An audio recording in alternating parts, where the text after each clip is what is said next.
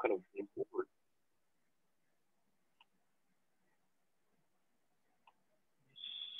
So,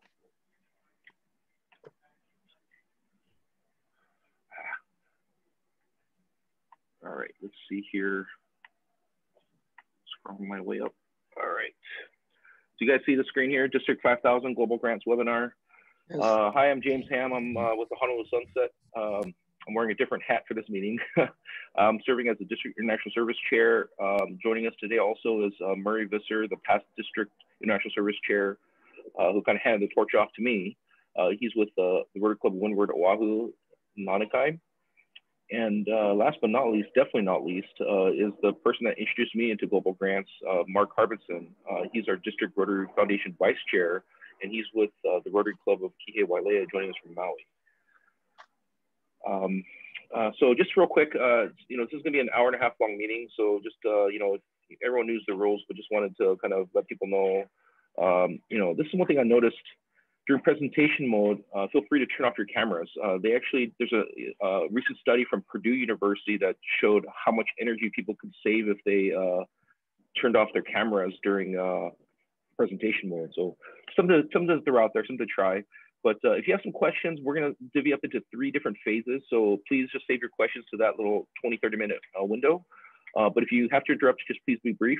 And you can also use the chat to ask questions too, because I'm sure you'll have a lot of questions, because I certainly did when I was first briefed about Global Grants as well. So just here's a quick timeline. You know, I'll spend a few minutes just kind of going introductions, introducing also the international service team. And then Murray will jump in with an overview of international service, as well as Mark talking about the Global Grants process. I figure there's no point in reinventing the wheel when we have 2 excellent presentations already kind of established. So we'll let them present.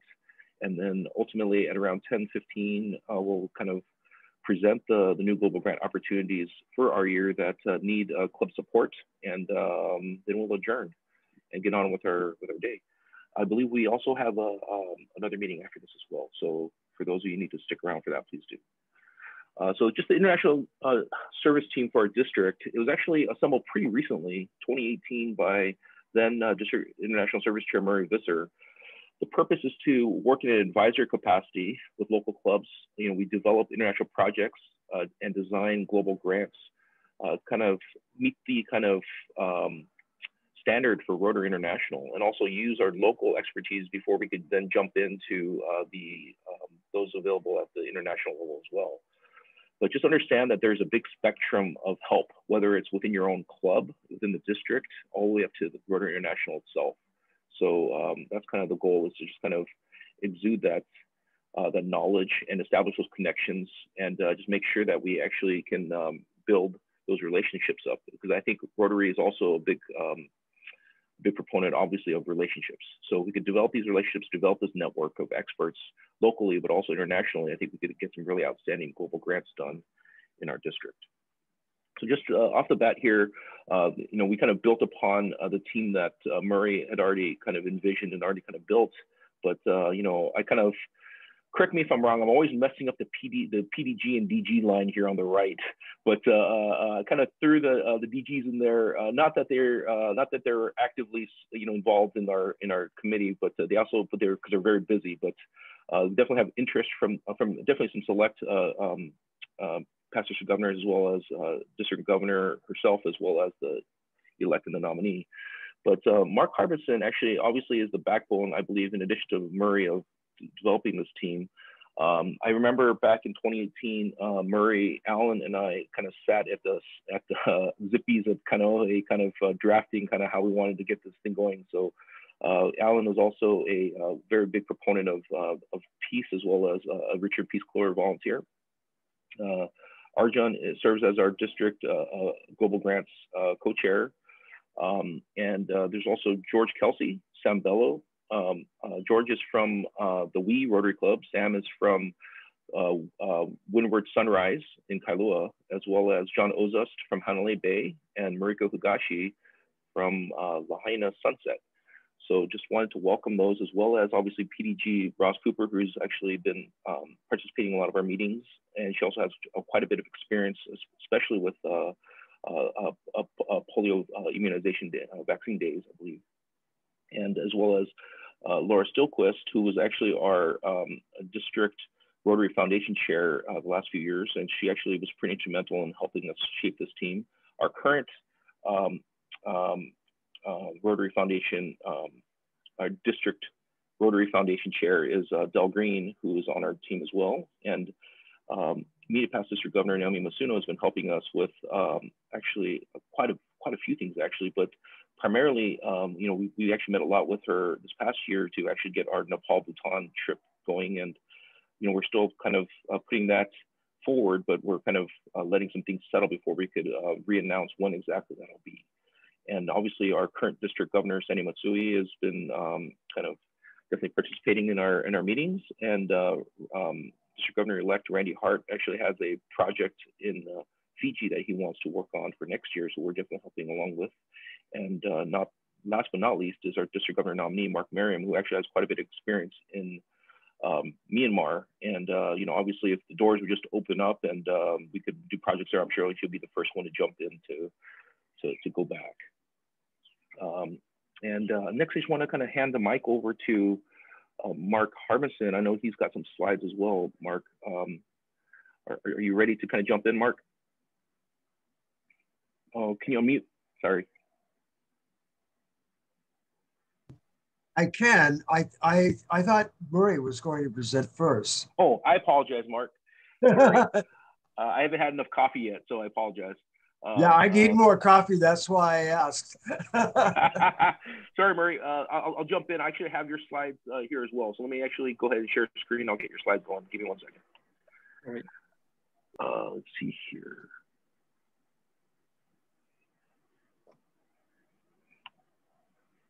Okay.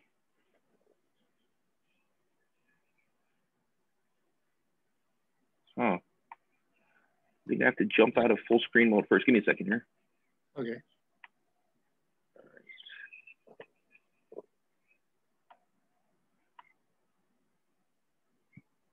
Okay. And there you go, Murray. I'll be your slide mover, so just let me know.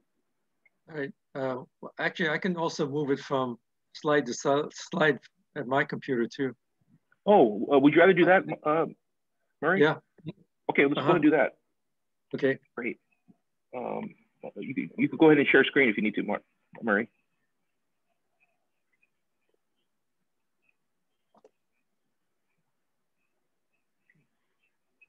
I already set it up. Let's see here. Well, you know what? I think it's better. Oh, hold on. Yeah, okay. All right. The purpose of my presentation is not to really address the big projects like the global grant. This is really meant for people that have never done an international service project, or they have not yet done a global grant, but we would like to do so in the near future. So I will start really, this is really, a lot of these projects are much smaller than a global grant. And in fact, some of them you don't even need to travel to the host country where the project takes place. All right. James, I can't move to the next slide for some reason. Murray, you're in control of the slides, so I can't move them for you. Okay, I got it. Okay. All right. All right. There are 7 areas to focus if you do want to do a global grant or some other international project. And I think Mark will go into more detail later on this, but there's peace and conflict prevention and resolution. There is disease prevention and treatment, water and sanitation, or the acronym WASH, maternal and child health, basic education and literacy, economic and community development, and the latest one that was added, I believe last year, supporting the environment. All right, let's start with the biggest grant, the global grant. It takes a minimum of $30,000 to do one. There's another type of global grant called the VTT, Vocational Training Team. It's a type of global grant that transfers knowledge from the international club to the host club. The international club is the club where the project is being written up and provides all or some of the funding. And the host club is where the project takes place. For a global grant, if you do want to do one, enter your application by 1 November, but do not submit it because you need to get approval of our district before you can submit it. All right, this is the ideal global grant. And I got it from an article in the Rotary magazine back in November 2020. What does the ideal global grant application look like? It's one where the host community does a nice job with the community assessment. That one is important. What is a common mistake you see in grant applications? Rotarians should ensure that project falls within the foundation's goal for one of the areas of focus that I just mentioned. What kind of ineligible expenses should people be aware of? Involving community members in a project is one of the best ways to ensure that it is sustainable over the long term. What is the top question you get from the Rotarians? How can we find a partner for our project? You can find it at Rotary Showcase, project fairs, and at Rotary Action Group. But I want to add this, since it's not in the article, start with our district, start with our team. Where can Rotarians go for help during the application process? And this came from the article, but I underlined it. Start in your own district. In other words, start with your team or any other Rotarians that you know in District 5000. All right, here's an example of a global grant. It's district sponsored for 2021-22. It is done by the Honolulu Sunset Club by Arjun. It is for improving basic education in Nepal, and it's been moved down to the next year due to COVID. And the one really good thing about this global grant is we're seeking other Rotarians that could help with this project. So this is a centerpiece of District 5000 International Service Project. It was sponsored by District Governor Naomi, and it will be done in Governor Sandy's year. One of the objectives is to reduce gender-based and caste-based disparity, empower so-called low caste or untouchable children through basic education. And like I said before, District 5000 Rotarians will have opportunity to visit the school and be involved in the project. 9 other Rotary clubs in District 5000 and the UH Rotary Act contributed $46,000 to this project. In other words, if you feel overwhelmed by the idea of having to come up with $30,000 to do the global grant, you don't need to feel that way. You can just reach out to other Rotary clubs in our district, and you'll find some that will help you fund your project. I did that when I did my global grant. I reached out to other clubs in our project, and in no time, I was able to reach the minimum $30,000 required. So don't feel put off by having to come up with $30,000. Others will help you out. And like I said, in this project and others, Rotarians can participate in different parts of the project. All right, here are some examples of a global grant. I like to use pictures because they have more of a emotional impact.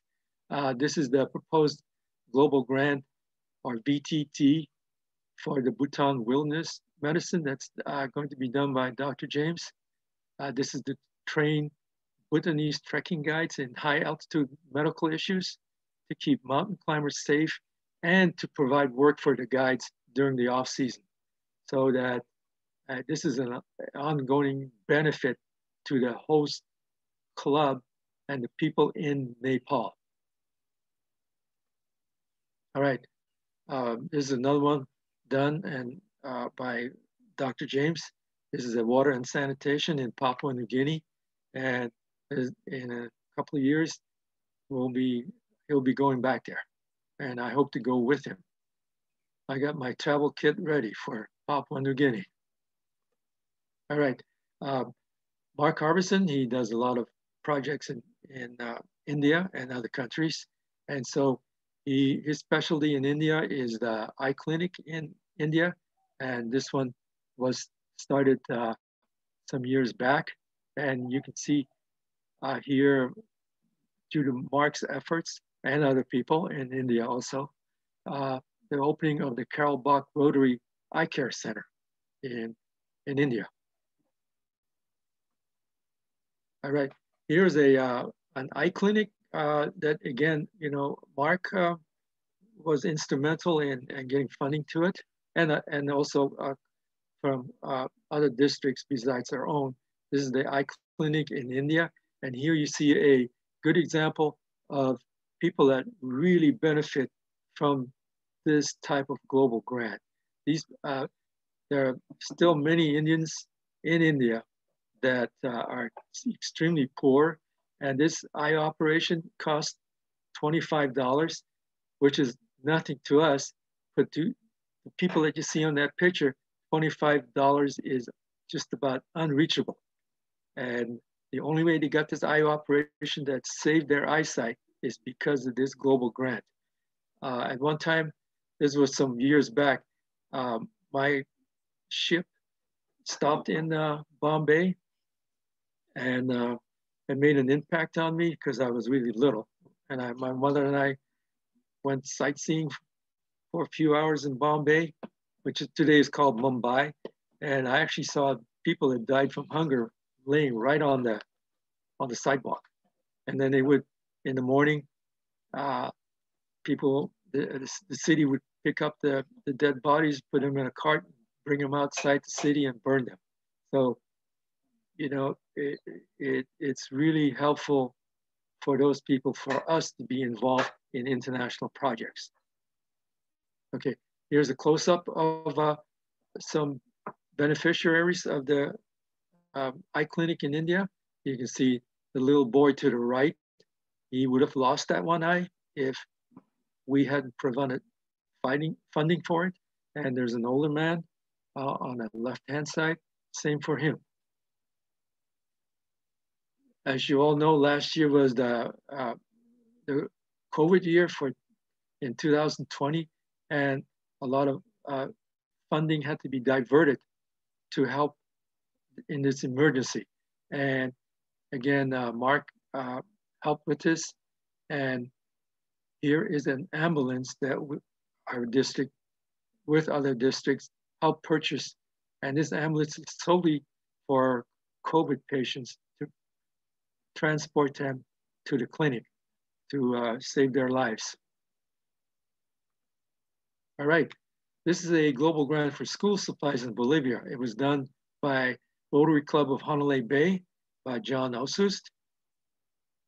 And Dr. James and I, and Arjun and Sam and I, we traveled to Honolulu Bay, and we met John there. John had a particular challenge with this global grant because it went on through 2020, the COVID year, but he not only had to deal with the COVID, he had to deal with 3 changes of government in the same month, which was November 2020. The government would change from a civilian government to a military government and back to a civilian government. So, but John overcame all of that, and he completed this global grant earlier this year. These are the students. They're mostly kids without parents. They're orphans. And if this funding was not provided to this school, most likely some of these students would not be in that school. They would just be roaming the streets. Okay, we all know Richard Seeger. He's also from Honolulu Sunset, and his favorite project is craniofacial malformations in Romania. And here are some beneficiaries for this type of operation. It is done in Romania, and American doctors go there to teach Romanian doctors how to do this type of information. That's why it's called a VTT. You can see the before and after of this young boy, and then he has a cleft lip. This one has a cleft palate, as you can tell, and here's the after. So these young kids would not have this benefit if it wasn't for our district and other districts funding this project. All right, I did a global grant in Thailand for COPD. And the reason I did that is because I found out when I was there doing another project that 10% of the male Thais, they didn't do a survey on the female Thais, but the male Thais have COPD. The reason for that is the poor Thais, they cook inside their huts. They also burn their rice stubble after they harvest the rice, which is about 3 times a year now. And so and they smoke unfiltered cigarettes. So there's a high level of COVID in Thailand.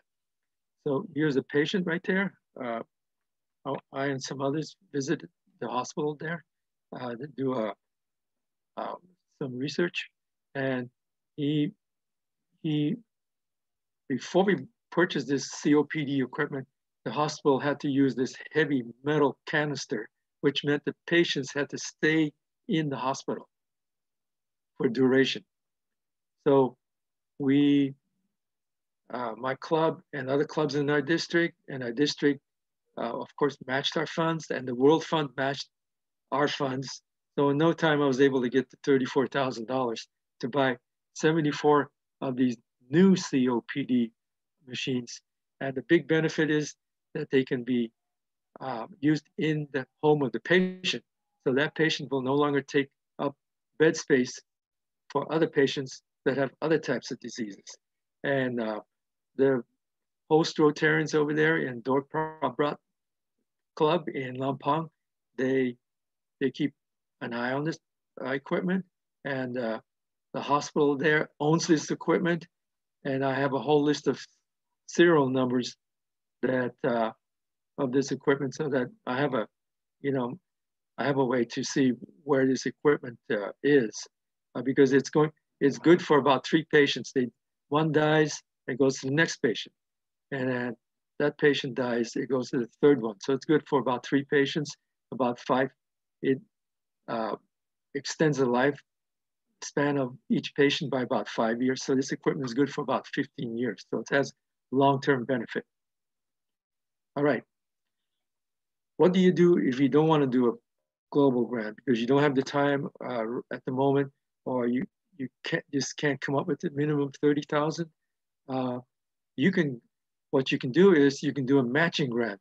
Check the District 5000 website for a list of global grants, or you can check with Mark or James or me or anybody on the team, and that a list of global grants that are done by our very own clubs. And Mark will go into that later. You can also, the benefit is that you can be part of this global grant even though you're not doing it, but you are helping to fund it. And then you can submit also for a district award for this global grant. You can do a district grant for an international project. Most people do it for a local project. However, you can do it for an international project, but if you do, you must submit it by 1 August. And so I just did one with Carol Acosta in Northern Thailand with the Rotary Club of Mechon. And we submitted our district grant application before 1 August, and the money is going to be on the way in September to purchase computer equipment over there. You can also partner with a non-Rotary organization such as Shelter Box USA and the Peace Corps. If you want to know how to partner with Peace Corps, ask Alan Kusinoki, who was a former Peace Corps member, and he's on our team. All right, what do you do if you still want to do a project overseas? And and you don't want to, you don't have the 30,000, or you just can't reach it. Okay, I done one here for $4,000. This is a water and sanitation project in northern Thailand.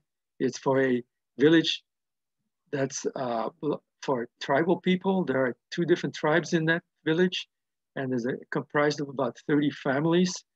And I went there and with other people, and we started this water project. And here's what it is. The village women every day would have to walk about a quarter mile to get the drinking water, cooking water, and washing water for the village. And I thought, and we all thought, every day walk a quarter mile. Are you kidding me? Just get drinking water? That's a big chunk out of their day. So what we decided to do is lay pipe from the source in the jungle. And then it will go all the way to the village. So this is the beginning part right here where you see where the boy is standing. This is how the village women would have to walk to get to the source of the water. Although I think they did find a shortcut. Okay, this is where the pipe ends in the village. And now you can see the tribal people can have the water without walking to the source a quarter mile away. This project took a bit of a challenge in that the tribal people did not know how to speak Thai. They were refugees from Myanmar, Burma, and Laos and other places, Yunnan. And there were 2 different tribes who spoke different languages. But if you persevere in doing these international projects, you can overcome just about any obstacle. So we found a man who could speak English, Thai, and the tribal dialect. So that was a real help. He was a real help. All right. Here's another very low-cost project. It cost my club only $500. This is Carol Acosta. She's really big on helping young women and girls in northern Thailand because they get trafficked a lot out of Burma and other places, other bordering countries. And these girls were trafficked, hard to believe, by their own uncle. He sold his 2 nieces, and the money that he got, he built himself a house in Myanmar. And and then they were made to wear these heavy brass bracelets so that they look like they're members of the Karen tribe. But Carol right there and this Catholic nun, Carol's a Rotarian. They rescued these 2 girls and they not only rescued the girls, but put them in a dorm, school dorm, where they're safe and can continue their education to eventually become independent, self-supporting people. All right. You can do things like participate in a Rotary International Exchange Program, and there are a number of these. There's the International Travel and Hosting Fellowship. Past District Governor Steve Yoshida, he's really at the forefront of this. There are group cultural exchanges. There are Rotary Friendship Exchanges. People from other countries can visit you and vice versa. There are New Generation Exchanges. There's the Open World Program with Eastern European countries and Russia with past District Governor Steve Yoshida and Winton. In the fall of 2018, we hosted about 8 Russians, and for about 8 days, some days on Oahu and some on the Big Island.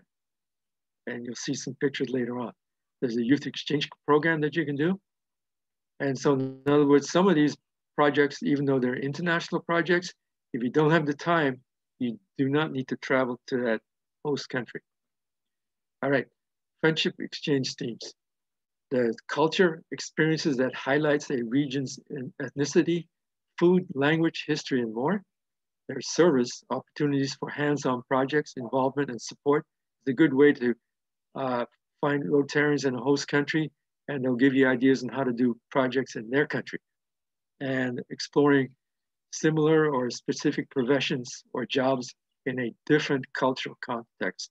I have found out after having done a number of these projects and having actually lived in 7 different countries, that cultural context is of supreme importance. You've got to know the culture of that other country, and you can't just do it by Googling it. I'm pretty straightforward about it. It takes years to actually know the cultural context of the country of the project that you want to do it. All right, Rotary Friendship Exchanges. So the Open World Program, as I mentioned, it was done by past District Governor Steve and Winton, and I helped him on that, and so did Mark Merriam and some other Rotarians. It is to build goodwill, foster peace, and strengthen international friendships. So these 8 Russians came here, and we hosted them here. We had a great time with them, and they had a great time being in Hawaii. All right, here's a close-up of the Russians. We invited them to a dinner at the Halikoa. All right, there's the International Travel and Hosting Fellowship. This is, this is a very relaxed project to do.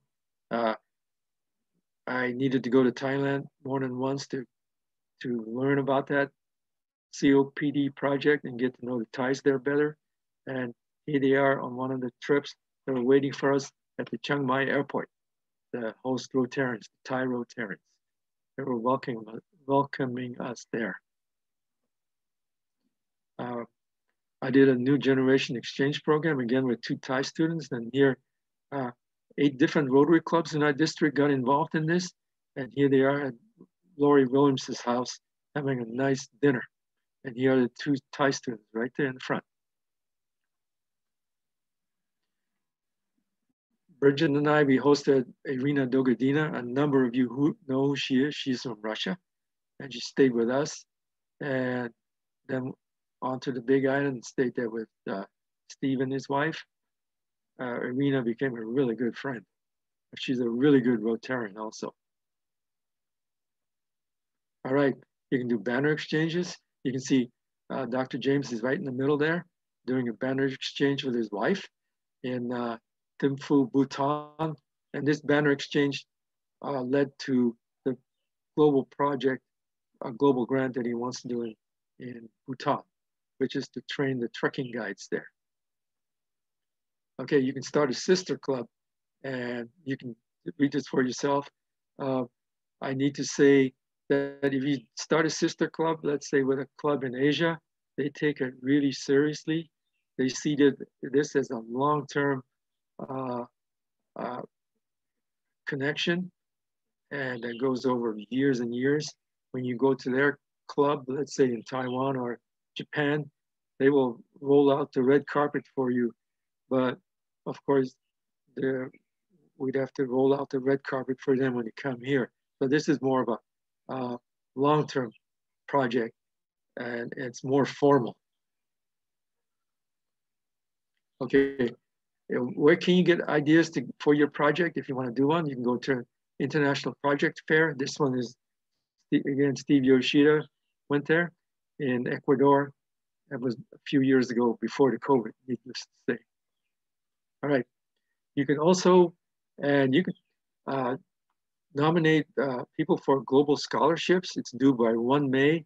It's funded with global grants and district grants, and it's for graduate level coursework. You can nominate somebody to be a Rotary World Peace Fellow, and the nomination needs to be done by 31 May. So if you wanted to do this, who do you contact? Easy. Again, contact Alan Kusunoki. Okay. There's a major field peace and conflict resolution. Again, you want to talk to Mark Harbison, Alan Kusunoki, and Steve Yoshida. You can join the Rotary Action Group for Peace. They give it to see their purpose. You can more powerfully implement the Rotary International Peace and Conflict Prevention Resolution area of focus in your club, build stronger and more harmonious communities, and assist in the accomplishment of Rotary's mission to enable Rotarians to advance world understanding, goodwill, and peace. And we all know this world could use more peace. All right. Passed this to Governor Steve Yoshida in 2013. He organized and the peace conference right here in Honolulu. And the main speaker was Aung San Suu Kyi, who is a member of the government in Myanmar. She's a civilian member of the government. The Congress there is really run by the military, but she is the one civilian person. She got the Peace Prize for peace, and she was the main speaker there. So passed this to Governor Anurag, came with his club, and the reason I mentioned him is because he was my host partner with doing a global grant with his club. All right, I found this amazingly enough. This plaque in Japanese says, "Pray for peace," and it is to commemorate Hiroshima and Nagasaki. And I found this on a wall in a castle in Germany, Hambacher Schloss. That's why I took a picture. Hambacher Schloss is dedicated to peace and democracy. And it's in northern Germany. All right, we have, as James just mentioned, we have an international service team. And the purpose is, and I got this from the Rotary International website actually, working with local clubs to develop international projects and design global grants of higher quality and greater scale. Establishing connections between clubs in a district and a host or international partner, and creating a network of local experts, us, to help with the projects. We are in an advisory capacity. All right, here are the people on the team, and you can see who they are. This is on the district website, I believe, and my entire presentation here, I have a synopsis in 2 pages. I will send it to you if you wish. I will put my email in the chat, and it's only 2 pages, and it summarizes my entire presentation. The District International Service Team is interested in your success with international projects. All right, so a few references. The Rotary Action Groups. You can go to the District International website for that. They can get you started, find out more information. For technical information, you can go to the Rotary Foundation of Cadre of Technical Coordinators. But we have some on our own team. We have George Kelsey, who is a former Navy CB. Navy CBs can do anything in a short periods of time. They can lay down an entire airfield in a matter of days. And that's exactly what George has done. And he's also been in a civilian capacity, building very large water stills to turn seawater into sweet water in the Middle East. So George is one of the people to go to. Of course, with medical projects, you want to go to Dr. James and Dr. Paul and other doctors in our district. All right, if you have any questions, just contact Dr. James. He's the team leader now, and the District International Service Chair, Mark Harbison, the Rotary Foundation Chair, and then me and other people on the team. So if anybody has any questions, go ahead, or you can put the questions in the chat and I will answer them. Thank you for your time.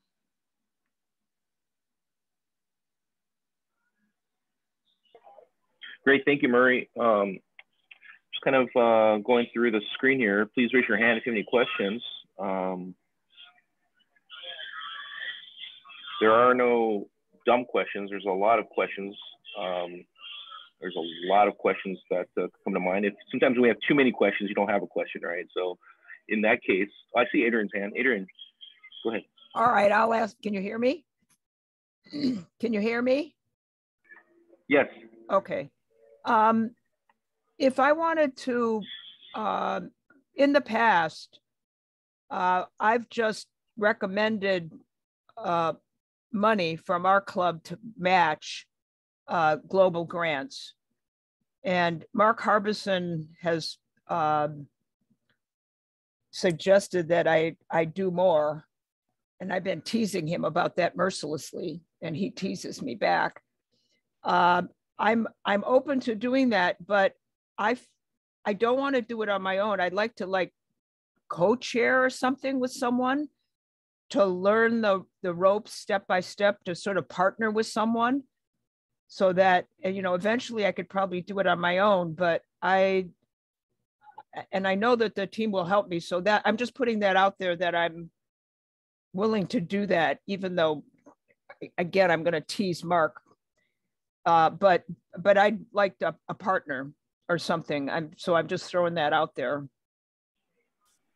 And Hey, we've Adrian, got, our club this year we've got over $11,000 with matching to give. So I'm going to be very interested in what all the different projects are, to see how we distribute those funds, either all to one project or breaking it up.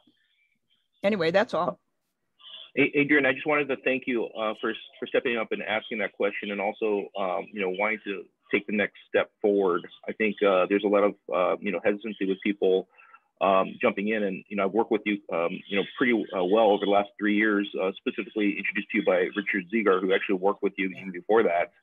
And obviously he's having him move to Florida was a huge loss to us, but at the same time, I'm looking forward to seeing you step up and take over some of that role that he's kind of that void he's left. So definitely looking forward to you. Thanks for being willing to. I'll be happy to meet with you.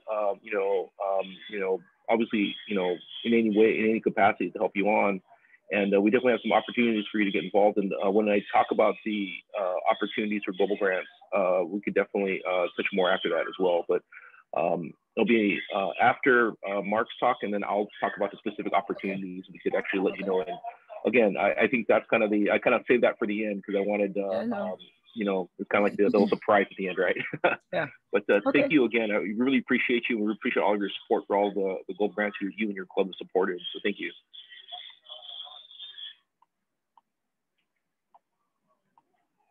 And I'm just kind of perusing the screen if anyone else has any questions.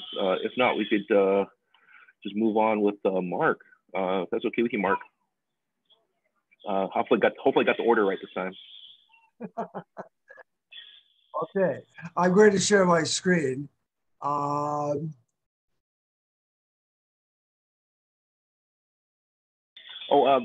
but not, I just wanted to jump in. I think Dave Mosry and Mark already beat me to it, but at the end of his talk, I wanted to kind of wish Murray a happy birthday. It is his birthday today, so thank you for joining us, Murray, on your birthday today. So I just want to throw that in there real quick. Thank you, James. Happy birthday, Murray. Thank you. So are we ready to go? Yes, it's all you, Mark. Sorry. Oh, okay. Here we go. Just let me say that this presentation will be up on the foundation website under grants, under global grants, and I'll be explaining how to find that pretty soon. I'm actually going to expand on this presentation a little bit before I post it, so it'll be up in a couple of days. At least by Monday, I'll have it up. So I'm going to get started now. The main purpose of this presentation is to sort of update you on changes in the funding model for the Rotary Foundation and how that's going to affect our projects going forward. So let me get started. This is a little background. The Rotary Foundation funded more than 2,000 global grants in 2021. That is an absolute record. And the photograph you're looking at is Ravi Ravindran, who is the outgoing Rotary chair of the Rotary Foundation trustees. And so he reported on this in Twitter. and said that together we have funded more than 2,000 global grants that have empowered Rotary members around the world to take on projects they care about and make a difference in their communities. Your generosity has also helped us raise more than $440 million for the Rotary Foundation. Unbelievable. It is the highest ever. So, you know, of course, the Rotary Foundation Committee would love for us to beat that record again this year and to continue funding all of our international projects and our district grants. But today we're talking about international projects. So here are the Rotary's areas of focus. I'll be speaking a lot about how those relate to major foundations in the world, including the United Nations and one of our strategic partners, the International Institute for Economics and Peace. The Rotary areas of focus, beginning with peace at the very top. The major area of focus that 75% of funding goes to is disease prevention and treatment. And that also is true in our district. A lot of our grants go to this area of focus. Another area of focus, the new one, environment, promoting the environment. The one with all the little coins stacked up on the left is community and economic development. And of course, the other big gorilla in the room, WashRag, water and sanitation, very popular area of focus. And two of the kind of orphans, basic education and literacy, and that's an area that Arjun has been really active in Nepal, and with grants sponsored by our district. And finally, maternal and child health, an area of focus that is very close to my heart, and another one that is neglected. I'll speak about that more later. Here's a breakdown of where the money goes. As you can see, disease prevention and treatment, 729 grants for close to $60 million. The other big one is obviously water and sanitation. It gets 15 million. Peace gets only 2 million, 2.5 million. And maternal and child health, 8 million. You can see how they break down. Disease prevention and treatment is a big, big area of focus. And so is water and sanitation are also big areas of focus in the Rotary Foundation. Okay, the new one that everybody is enthusiastic about, especially in our district, supporting the environment. The big news is that beginning on July 1st of this year, we can now do global grants in the new area of focus. The terms and condition and the description of the area of focus is available on the Rotary.org website under global grants, and I'll show you how to find those in just a moment. Okay, the Rotary areas of focus and the sustainable development goals. I would ask for a show of hands, but everyone has their video turned off. It's important to know that the Rotary Foundation, one of our goals in terms of public image, in terms of our contribution to what else is going on in the world, is to align the Rotary areas of focus with the sustainable development goals. And, you know, if you look at this chart, this was first presented in Hamburg by Peter Kyle, who is the great dean of international projects in the Rotary Foundation. It's very obvious that peace aligns with goal 16, which is peace, justice, and strong institutions. WASH, Sustainable Development Goal number 6, aligns with water and sanitation. Goal number 13 aligns with our area of focus, promoting the environment, good health and well-being, obviously, disease prevention and treatment. So the Rotary Foundation is very conscious of our alliance with the United Nations and all of the United Nations agencies. And so the areas of focus align very closely with the Sustainable Development Goals. Here they are. These are the United Nations Sustainable Development Goals. These are the targets to achieve by 2030.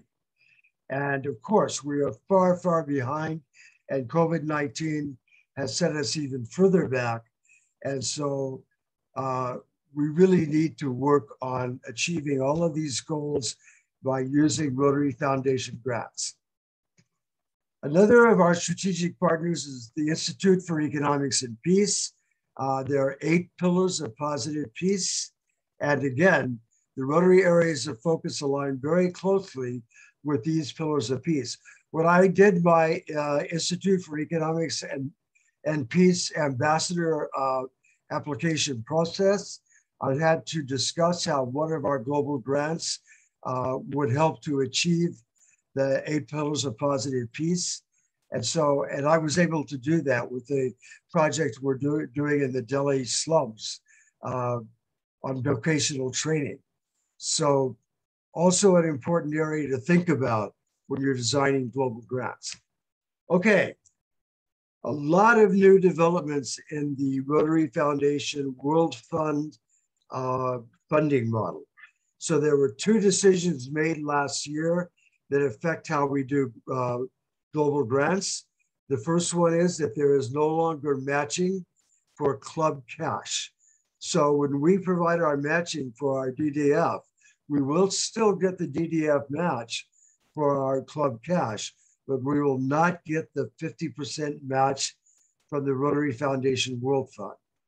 So keep that in mind. It means that we need to raise more cash and we need to do more giving to the Rotary Foundation so that our district receives more DDF. The second decision that was made last year is that there is no longer a minimum $15,000 World Fund requirement. All that means is that we need more cash. If you have less DDF in your mix, obviously you've got to come up with more money. So the example that Ravi gives is that if the budget is $30,000, you could have $5,000 in DDF, $5,000 in World Fund, but then you would need $20,000 in cash. So those decisions had been made already last year, and so they affected grants in 2021, but they will definitely affect us this year. So there were 2 new decisions made, and let me give you the background on that. The first decision was that Polio Plus funds would be matched only 50%. So we still need to reach the $50 million in order to get the Gates Foundation match. But what will happen now is that if we give $20,000 in DDF for Polio Plus, we only get $10,000 from the World Fund. The Gates Foundation match will then be $60,000 because it'll match $20,000 of DDF plus the World Fund match, but the Gates Foundation match will be $60,000. So we'll get $90,000 for polio eradication. So that's one of the new rules. The second is that, let me discuss Polio Plus a little bit. The current goal that is proposed by Shekhar Mehta, our new Rotary International president, is that we have $1,500 from each club in order to reach $150 million total, including the Gates Foundation match.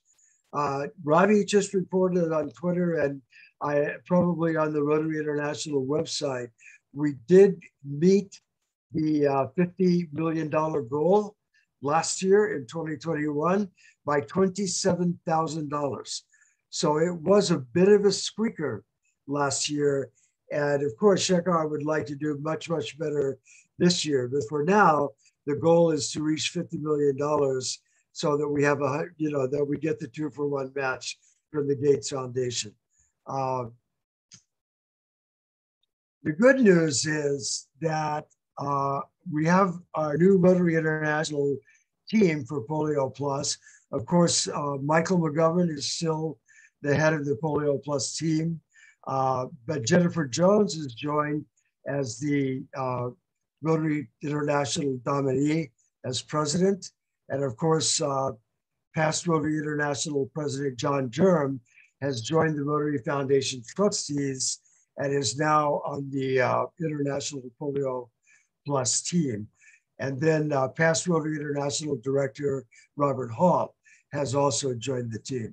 But the good news is that the Taliban has met with WHO leaders, and they have agreed to continue the polio eradication program. And the really good news is that there was only one case of wild polio virus in Afghanistan in 2020-21. There was also only one case in Pakistan. So both of those projects are still running. They have the approval of the Taliban to continue with the WHO program. And Mike McGovern wanted everyone to know that Rotary is not funding the Taliban. Rotary only funds WHO and UNICEF in polio. So the money is not going to the Taliban. It is going to the World Health Organization and UNICEF. But we are still looking for $1,500 for each club. We really need to keep polio going.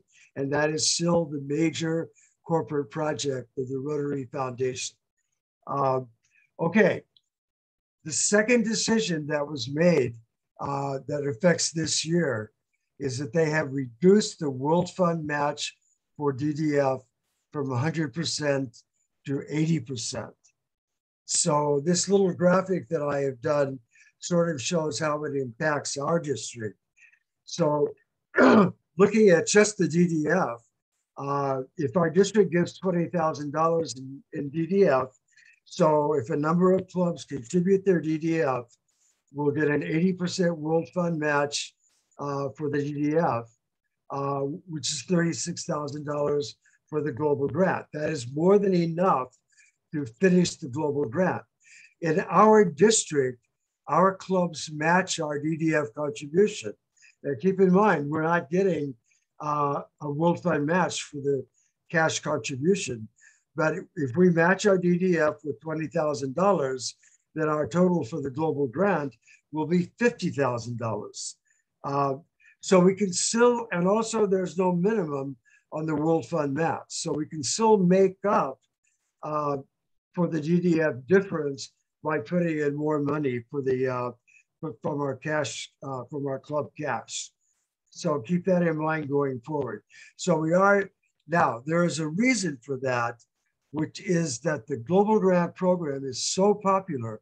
As I mentioned before, we did 4,000 global grants last year. When we started this program, there were 887 global grants. This was back in 2013 when they introduced the new global grants model.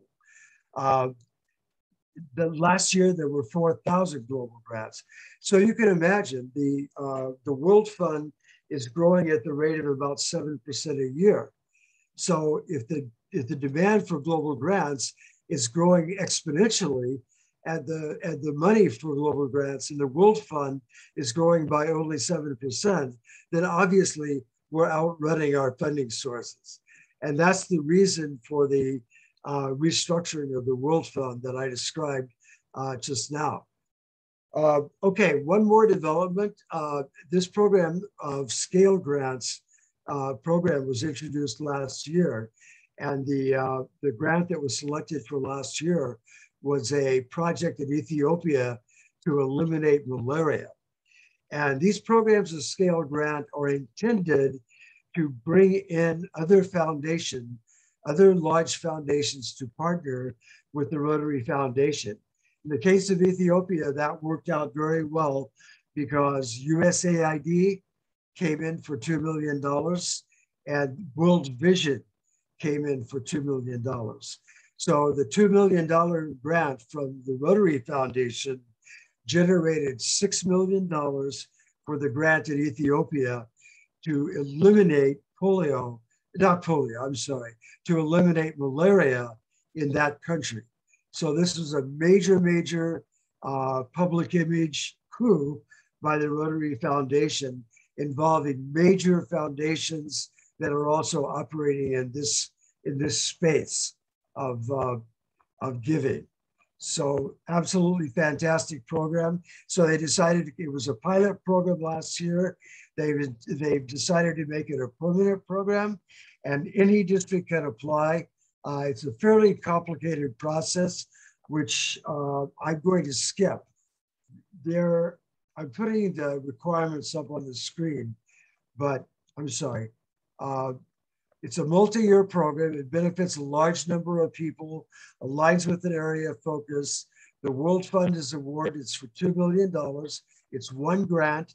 It's competitive, obviously. It requires implementation with a partner organization. So as I said, it's intended to bring in a major foundation as a partner, at least one, and it's a competitive process.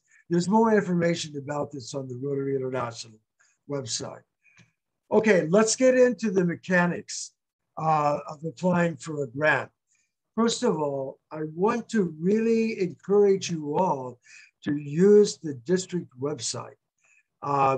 If you go to d5000.org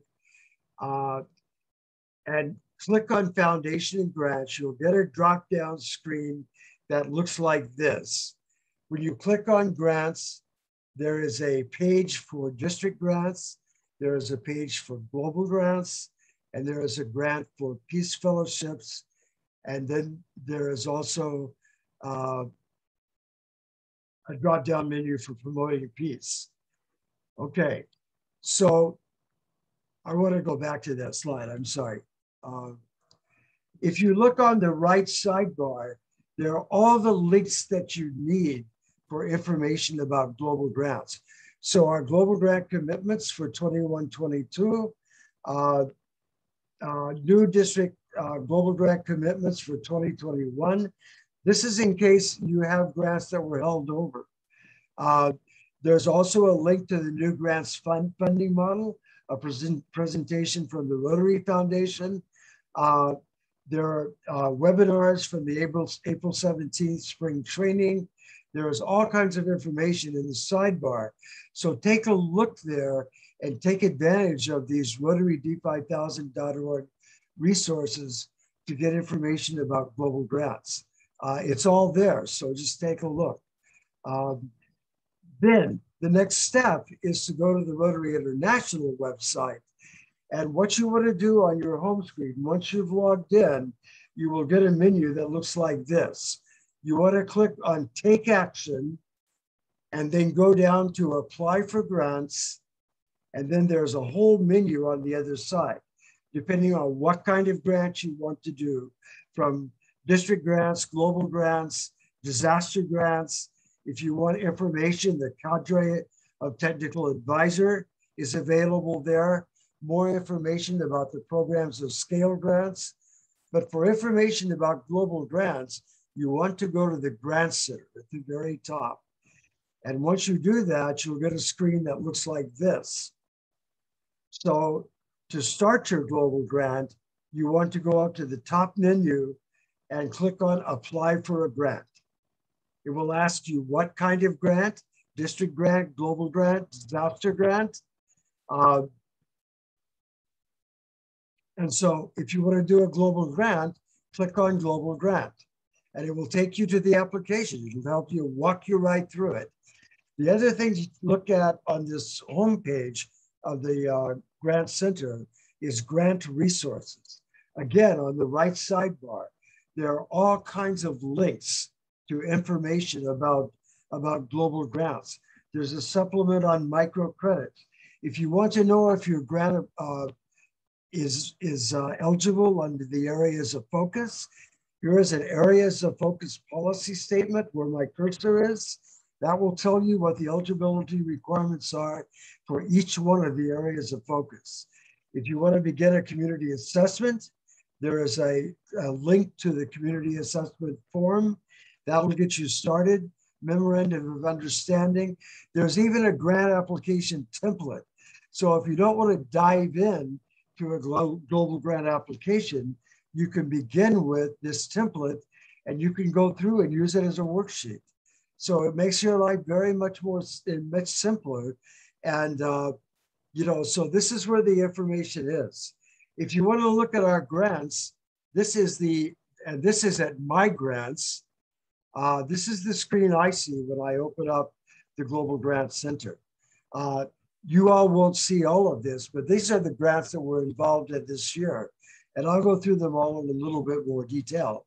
What I wanted to call your attention to is that if you want to find a grant that the District 5000 is involved in, go up to the top of the screen and click on Grant Search. And there you can find all of the projects that Rotary 5000 is involved in now and in the past. So if you're interested in what kind of grants we've done, this is the place to look. Or you can go back to the district website and find all those grants there.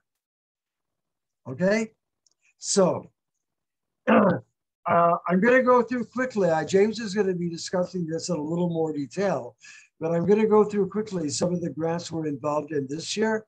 Now, keep in mind, it's only the end of August.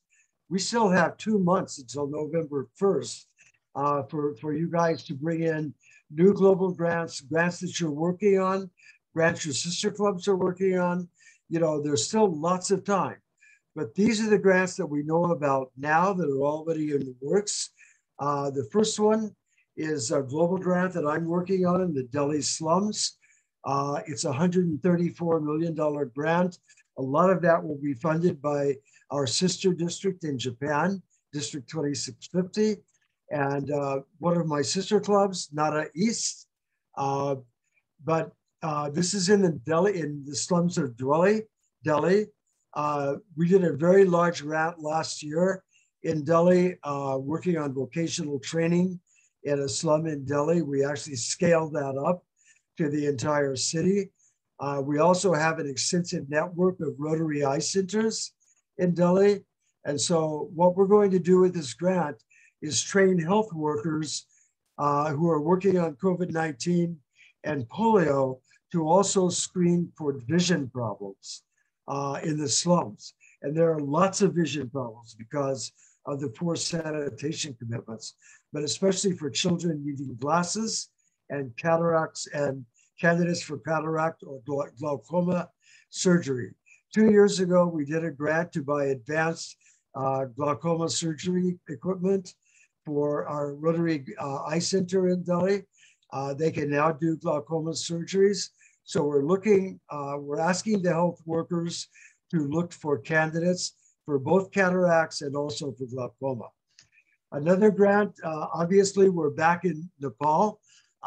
We're very excited about this grant because it participates in the Watch in Schools program of the Rotary Foundation. So Arjun and hopefully Adrian King will be working on this grant. It's in Wash, in the Wash area of focus. So they will do both clean water, sanitation, and hygiene in 5 schools in Jawalamukhi, Nepal. And Arjun can jump in and correct my pronunciation. But Jay will be working with the Rotary Club of Narayangar. Arjun has a very close connection, and in fact, the entire international services team has a very close connection with the district governor, now past district governor in Nepal, but also the leader of this grant in Narayangar, the Rotary Club. So that'll be our one of our grants in Nepal. Honolulu Sunset also has a project which a lot of people will be excited about in Palau, Pohnpei, and Chup. So we'll be working with 3 Rotary clubs in 2 countries. This is called the Super Project. Super Project refers, the grant will be providing pediatric EMS resuscitation crash cards in 3 hospitals on the different islands. It's another big grant. The budget is yet to be determined, but the contact for that is Dr. Paul Moros of the Honolulu Sunset Club. This is the first time that Paul is doing a global grant, and so we're very excited about this grant. Also, as an island state, we're obviously close to these island nations. Hawaii coordinates Medicare and Medicaid for these islands on behalf of the federal government. So there's a very close relationship between Hawaii and the Republic of Palau and the Micronesian states. So we're very excited about this grant. Another global grant is James Hams's grant in Papua New Guinea. Another very exciting grant. He's going to be providing ultrasound equipment in 4 hospitals in 4 different regions of Papua New Guinea. Ultrasound is such a great technology. In fact, the equipment that James is going to be provided are actually handheld ultrasound machines that are very flexible and they're especially useful for trauma, and they're also extremely useful for prenatal care for pregnant mothers. And as Dr. James points out, according to the World Health Organization, Papua New Guinea has the lowest physician per capita in the world. And I have a misspelling there, I'll have to change. Another grant that we're doing, of course, Mr. David Mustern is back with a grant with Honolulu Sunrise and the Rotary Club of Ceylon in Northern Thailand. They haven't worked out the budget yet, but they're going to be another life-saving project with medical equipment in Thailand. Finally, Gil Green and our friend Jean-Louis Nguyen are doing a project in Bangkok in Northern Thailand, again, for medical equipment for a hospital in Lampang province in Northern Thailand. And an exciting project, I want to finish off with this one. This is a project that is being worked on by Ari Radneva in the Honolulu Sunset Club. It's with 2 clubs in Russia. Moscow East is leading the project. It's going to provide verticalizers for treatment of cerebral palsy in 5 hospitals in Russia. And these vertical stabilizers are absolutely amazing. They enable cerebral palsy patients who are confined to wheelchairs to actually stand up on their own within 6 months, and within a year to walk on their own with only the help of a cane. The other neat thing about this grant is that it's being facilitated by the US-Russia intercountry committees. And I don't know how many of you attended the Rotary International Convention pre-convention for this year, but the theme was intercountry committees. And both Ari and Win Shoneman have been active on the US-Russia intercountry committee. And so they've been in touch with this Rotary Club in Moscow East, and the intercountry committee has been active in coordinating this grant. So that's it for me. We'll get to questions and comments after James Ham does the wrap up. And I'll stop screen sharing and we'll go back to the main session. Hey, thanks everybody. Thanks, Mark. Any questions from Mark specifically over this global grant section here?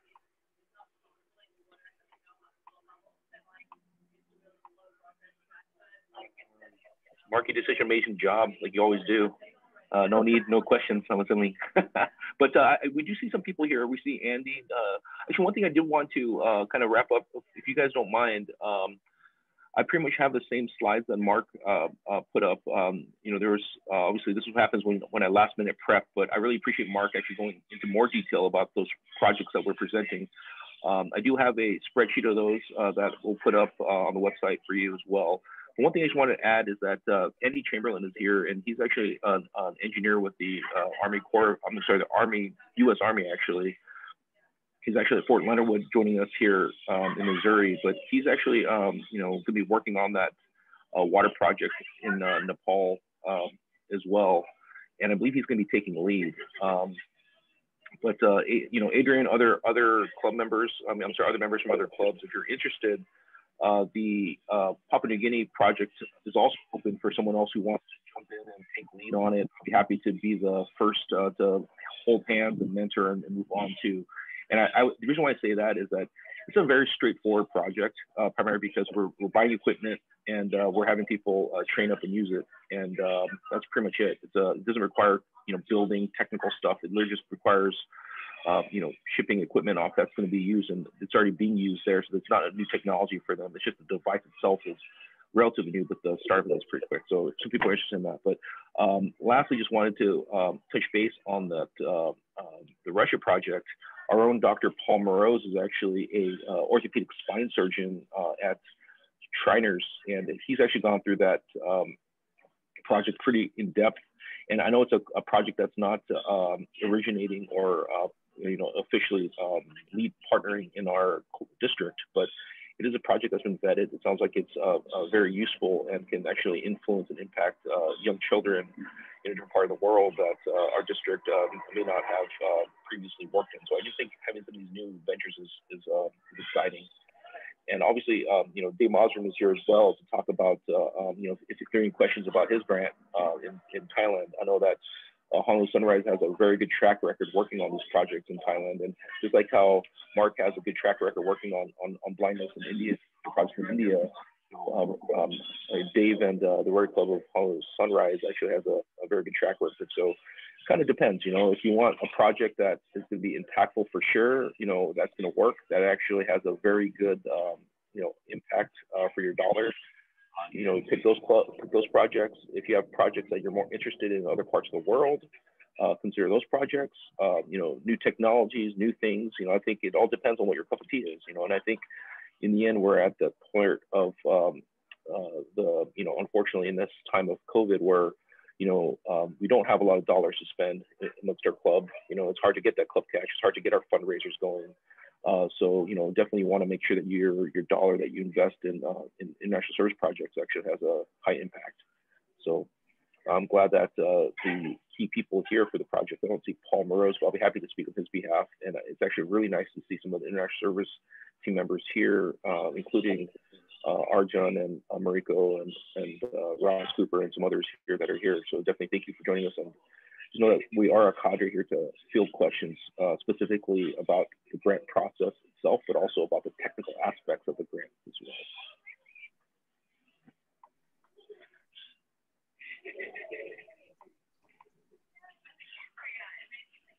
Oh, I see Adrian's hand up. I'm not sure if she's raising her hand to talk. Oh, my son is installing new lights, and I said you can drill a hole instead of having the wires, because I'm on my laptop instead of the desktop, and so the lighting isn't that good if I moved over. But this one's got headphones, so it's easier. Needless to say, it was all tremendous, wonderful information. It's a bit overwhelming, but I think what I'm getting from you, James, is just find one that you're interested in or that you like or something. And I don't know, I'll be talking with you more and with Mark more and with Arjun about me personally, what to do, and then our club. Like I said, I think, you can spread the money around, but then I'm also looking at like, well, if our 11,000 from our club, which we were very fortunate from years past to have that money had been to be able to match, to give it to one project where it's really going to put it over the top and make a difference. And so I know we're having a session on Monday, and because then we're having a board meeting and I'm going to have to make a recommendation to the board. So I'll be talking to you about that more, and Mark and Arjun. anyway, that's enough for now. That's my son fuddling around. It's okay. Dave, do you have an update on your Thailand grant? Dave Mosser. Yeah, sorry, I had to go off mute. I have been working with Sam over in Thailand, and we do have more updates. I'll send them out to you as soon as I get that finalized. But it's for another hospital in rural Thailand, in Chiang Khong Hospital, and it's again more medical equipment for a rural hospital that is in dire needs of additional equipment for operating rooms. And the budget's around $39,000, but that's still being tweaked a little bit. But that's already been started. The process has been started already from Sam for the submission into RI. So that should be coming out fairly quickly. Yeah, send me that, and I'll put it in the slide before I post it. All right, thank you. Mariko has a question. Yeah, James, I have a question. About exchange programs. Can we use any district or global grants for exchange programs? And I'm saying this because, if you want to invite somebody from developing countries, of course, visa is another issue, but the cost of travel and lodging and so on will be pretty expensive. Can we use those district or global grants? I'll defer to Mark. Go ahead. Yeah, you cannot use a global grant, but you can use district grant, not for airfare though, but you could use it for accommodations. Okay, if they're Rotarian. Yeah. Well, how about the youth? Yeah, sure. Any youth program. Yeah, for sure. But they are not Rotarians. That might be a problem. Okay, so it has to be Rotarians and accommodations. For a district grant, I don't think so. As if it's for an exchange. Okay, all right. Just I don't have any specific ideas, but I thought because even if they're refugees, that would work as well. Okay, something to think about. Thank you. Mariko. Go ahead, Marie. Mariko, if you do an open world program with an Eastern European country or Russia, our federal government will pay for it. That's true. Interesting. Yeah. So there are other people who can pay for them. Okay. That's correct. Yeah, like the one that Steve, Yoshida, and Winton and I and others did with the Russians in the fall of 2018, that was entirely paid for by our federal government. Interesting. Okay, thank you. And also, Mariko, you can contact the International Travel and Hosting Fellowship, and Steve Yoshida has a whole network of people who will host families when they come to Hawaii. Okay. And Murray, how did your club handle that student youth exchange program with the kids from Thailand? Oh, well, I knew a Thai Rotarian in Lampang, same club, Doi Prabat, as one where past district governor Anurag is in.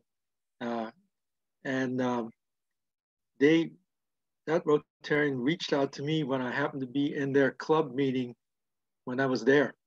And then she asked me if I wanted to host 2 Thai students. And I said, sure. And that's how that started. And then when they were here for a whole month, and there's no way I could have the time to host them the entire month. So about 8 other Rotary clubs in our district got involved, where, a few days here and there for different Rotarians to host these 2 young men. So that was they reached out to us. Naomi, go ahead. So the youth exchange program is suspended until June 2022, but for friendship exchange, we did one with Russia and we did it virtually. So you can look for virtual exchanges.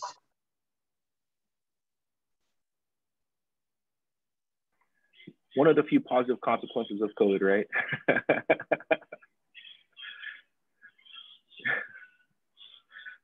Trying to think of any other questions. You know, we have a couple of minutes. Doesn't mean we have to stay until 10:30. But definitely, if you have any questions offline, definitely, Adrian, I'll definitely touch base with you offline too. But you know, Murray, Mark, anybody else have anything else? Please go ahead. If not, thanks for spending your morning with us. Yeah, and just let us know if there's anything else we can help with. Well, now there's another presentation on Monday. Was it Monday at 7 at night? What is that? I think that Mark told me that's slightly different than this. Could you explain that? Yeah, you know what, Adrian, we haven't, we have, with the beginning of the new Rotary year, we have a new foundation team headed by Del Green. And so a lot of on Monday, we'll be introducing the new team and sort of going over, we'll be putting a lot of links in the chat for information about Rotary. And also Roz is the new Polio Plus chair for the district. I shouldn't say new because she's our hero, our Polio Plus heroine. But she will be speaking about, you know, her plans going forward, about planning for World Polio Day. You know, Wynn will be talking about the endowment, and I'll be speaking about grants briefly. So, you know, it'll be, you know. Broader, it's broader. Yeah. So, and also, you know, we're actually, you know, we're gearing up for World Polio Day and World Polio Month. And then foundation is November is foundation month. So, and we'll be talking about, you know, planning for the foundation dinner for the district and events for foundation month in Rotary, things like that. So, you know, it'll be completely different from this. Okay. This is more of the nuts and bolts. I know one of the things I think that's the challenge I found, which is I liked Arjun coming to our meetings to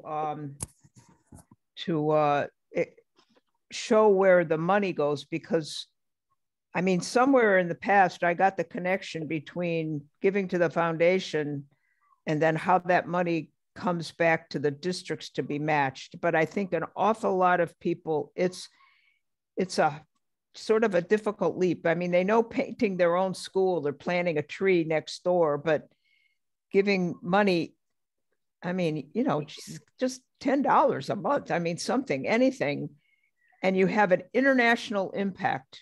That's the thing that attracted me, and everybody is motivated by something else. But I know that's a challenge for the foundation, is to somehow connect giving to that, how it affects our global grants and even our district grants. That link. That's actually kind of the focus. Okay. Del made it very clear that the purpose of the Monday's Zoom meeting is inspiration.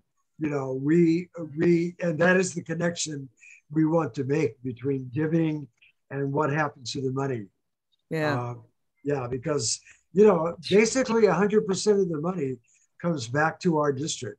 Well, you know, I have to say that was another really big thing why I gave to Rotary, was that they watch the money, because I get so tired of all the governments and everybody just giving money. Oh, look we gave $3 million to this.